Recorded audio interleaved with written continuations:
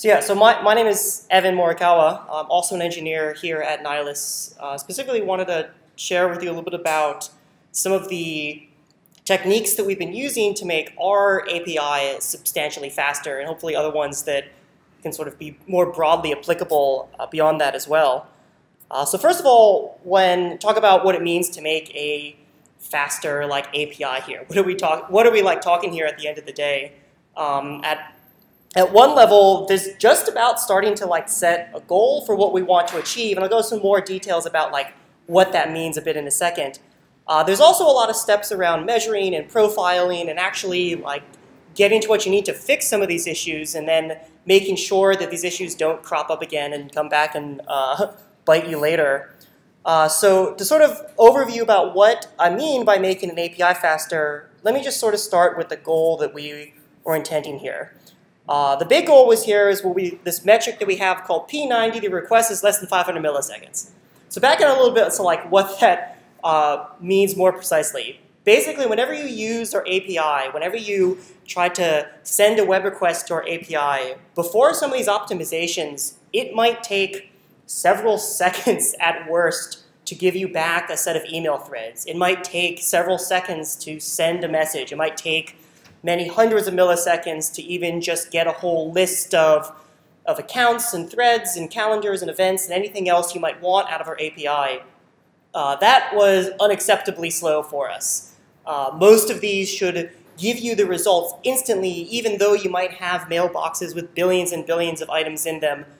So we set a goal of about 500 milliseconds. And specifically, that was sort of a benchmark that both felt like it was achievable given where we currently were, plus has reasonable standards of across the rest of the industry for other APIs you might want.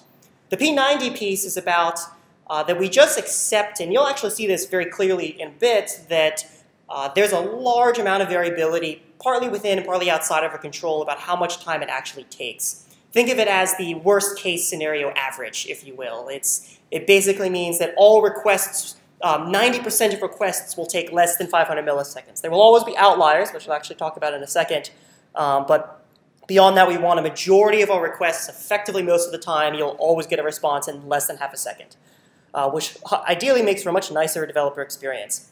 There are a couple caveats there. Defining goals like this have a little bit of extra things we need to tweak. For example, we have a whole bunch of endpoints that we intentionally keep open for 30 seconds at a time. We need to make sure to filter those out. There are a bunch of endpoints that flutter around, so we needed to set a standard, in our case, a 15-minute trailing average for requests being less than half a second 90% of the time. So this is the goal we had to meet. So now the question is, so how do you go about tackling and addressing something like that? And that's about how we measure things here at Nylas, particularly around performance related to the API. And for that, I'm going to show you a little bit of a demo and mostly just say that we here really like Honeycomb as a tool to diagnose this. Let me show you what Honeycomb is right now. Honeycomb is an ability to take a lot of data that we have about our endpoints and make a lot of graphs about them very, very quickly and be able to permute through them and change things at will. So for example, this is actually the main graph we were using to determine this. As you can see, this P90 here metric on request time. As you can see, it's pretty noisy, but for the most part is here, and that number is in milliseconds, is less than our 500 millisecond goal here. All those caveats I mentioned about that goal, you can see sort of all of that put into here, we don't particularly care about your upload speed or your download speed of file attachments, we don't care about send points, a couple minor things like that. That's mostly what this is about. But one of the great powers of a tool like this is the ability to give you a large amount of information quickly and then very quickly play around with it to see what's going on under the hood. So when we were diagnosing this, a very big question was where is this slowness coming from? Is there any endpoint slower than another? Luckily, this gives you tools to be able to just very, very quickly break down by, in this case, request shape. I can run that query again. And here it's going to give us a lot of data. That just broke down all the queries by particular requests, and we have a lot of them down here. So you can see people that are hitting messages or hitting accounts or files or threads. So now suddenly we can see very clearly which endpoints are worse than others, or we can see like, oh, this looks like there's this outlier here coming from the messages. The ability to quickly diagnose and break down the problem like this really helps for diagnosing some of these issues. A particularly nice feature that was recently introduced is this histogram here, which is a very visual way to show you what I mean by like average and worst case and P90. And furthermore, you can break that down by particular endpoint. So very visually here, I can visually see that when I'm asking for a thread with a particular ID, it's pretty consistent time-wise. Like all of those times are within a pretty narrow band around 200 milliseconds or so. But some of our other endpoints, like this one, like grabbing an individual message, has a huge amount of variability in it. And that kind of information is extremely valuable when diagnosing, when picking where to go first to get at this problem, and then also getting a handle of why and figuring out what's going on with some of these.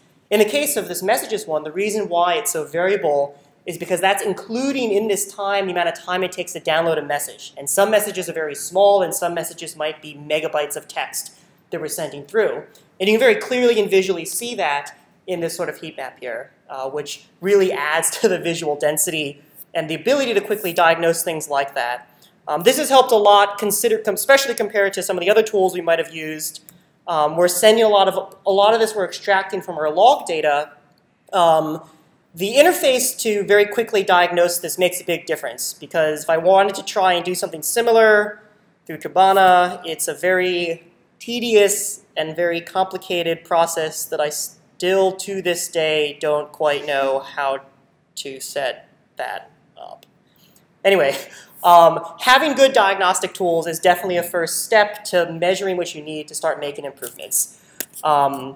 So once we got a piece of measuring down, like now I know that there's something that looks really bad and we need to know why. Those tools just showed us that the account endpoint really sucks, but the thread one doesn't, but now I need to know why, so what sort of tools can we use to get at that? The first one is just basic profiling. Because we run on a lot of Python, we just were able to run a basic cProfiler, which is the main Python profiler. That unfortunately spits out a huge glob of text. It's kind of difficult to read and go through on your terminal. There's a really nice library called snakeviz on GitHub that you can use to take those outputs and make yourself these nice flame charts here that show you exactly from the start of when we get the request until we give it back to you, what is the computer doing. And here you can actually very clearly see there's like a, whatever this baked.py is over here is clearly taking most of the time. That's exactly where I'm going to look to think about how to better diagnose what's going on here. Actually, in this case, this was demonstrating for us the importance of optimizing the way that we created our queries. This is all about creating baked queries for our system. Individual profiling like this works very well on an individual computer when you're running your own code locally, and you can sort of isolate one thing. However, we very quickly found that we had sort of reached the maximum optimization of this. The problem was not coming from the code when you run it once from end to end in this nice, clean environment. The problem came when it was on a huge production server, when it was coming in from thousands of different places, spread across tons of different machines. There are all sorts of demons in the system that can really change the way your performance behaves. So profiling on those sorts of systems is a little bit more complicated, which I'm sure if anyone has tried to profile on large distributed systems, you know is kind of a pain. So one of the things that we did to mitigate this was we have these concepts of these profilable greenlets, these greenlet profile collectors. These are all internal tools that we wrote to help us profile what's going on with a system at scale. And basically, without going into too much detail, all it does is that every like couple milliseconds, it just asks where the program is now. And assumes that over the course of a long period of time, we'll eventually get to most of the places the program is hanging out, and we can generate a similar profile flame graph. In the case of our API diagnostics, that's what we did, and we got a flame graph that looked like this.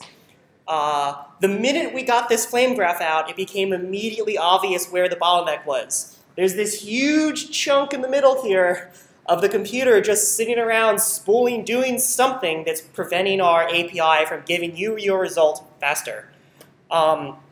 Specifically, that is the PBK DF2 library encrypting your passwords.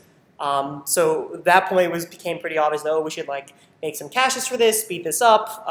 The implementation of that I'll talk about in a little bit later. But nonetheless, once being able to see what is wrong is usually most of like a good chunk of the battle. This is what it was like before we made the change, and this is what it looked like after we made the change. The scales are a little different. The point to note here is in this previous graph, there's a huge obvious chunk of something being dumb.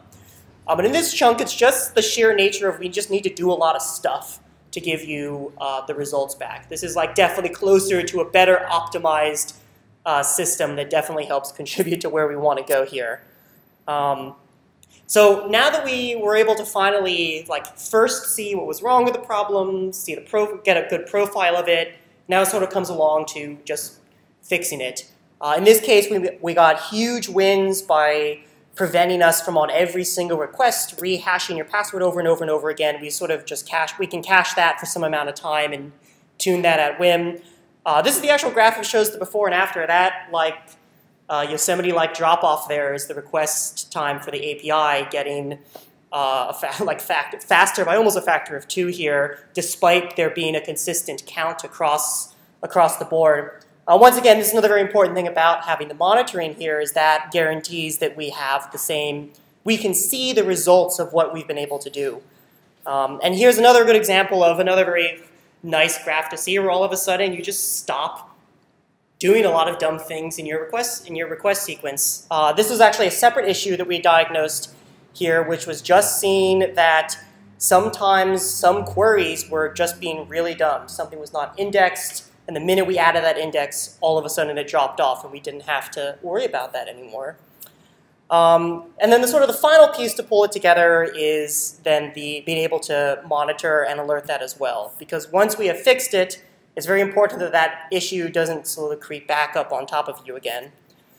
For that, we spent a lot of effort adding a lot of metrics into the system so we can get these stacked charts to see, like from end to end, from the minute you ask our API until we deliver your result, where is the code hanging out. In this case, we can see some of it is inside of the omniproxy layer, just dealing with web requests. Some of it is inside of our server. But this really helps us keep track over time of exactly where, which piece of the system is suddenly starting to misbehave. The final component of this is then the alerting on it as well. So Honeycomb Plus, in addition to PagerDuty, has this nice feature where we can then just tell it, oh, if this request gets over some amount of time again, send a notification somewhere, and we'll get Page to let us know that it's time to look at this issue. So hopefully a lot of these measures will not just give us a cool presentation to talk about how we made things faster, but continue to keep them fast as well, because this job's really not done until you've also put the monitoring and alerting on it as well. Yeah, so that was just a quick overview of one just optimization that we've made across the whole API.